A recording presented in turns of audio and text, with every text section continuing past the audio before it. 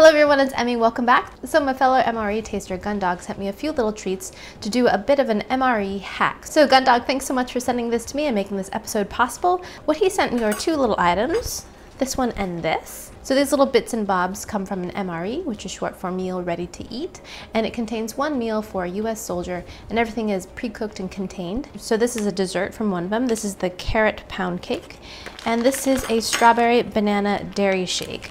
So understandably, soldiers are very resourceful, and this little hack involves transforming this dairy shake into a frosting. What we're gonna do is open up this carrot cake pound cake. I've never actually had the carrot cake. There it is. We don't want to eat this ageless desiccant. So there it is. It smells pretty good. It smells really cinnamony. Looks like there's a little bit of carrot in there. And we're going to set that aside. Next, we're going to open up our shake. Pour that in here. Ooh, it's white. And we'll just add a little bit of water. Ooh, look, it's a smiley face. I'm going to add a little bit of water at a time to form this into a frosting. Wow, this is quite appropriate. This would be great for a birthday cake. So vividly pink. Don't want to add too much, just a little at a time. I think that's plenty of water. Not surprisingly, it smells like Nestle Quick, like that instant strawberry banana drink stuff. All right, so out of curiosity, let's just give it a taste by itself.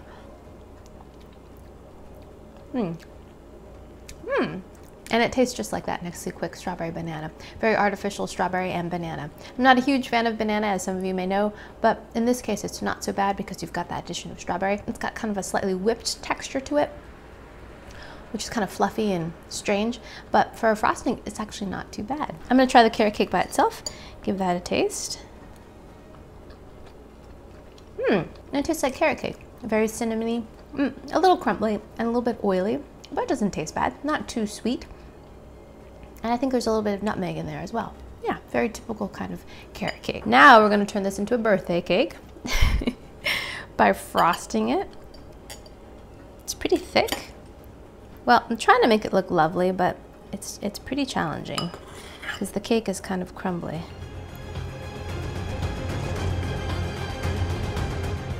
All right, moment of truth. Let's give this a taste.